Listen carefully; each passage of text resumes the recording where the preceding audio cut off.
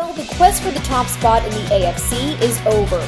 Peyton Manning led the Denver Broncos to a 27-20 victory over the Chargers hours after Tom Brady and the Patriots weren't able to get it done against the Miami Dolphins. Tom Brady was sacked twice and knocked down at least half a dozen times in the Pats' 20-10 loss at Sun Life Stadium, throwing a season low of just 21 passes. The Broncos clinched the top seed against the Chargers after Peyton Manning took over for Brock Osweiler early in the third quarter.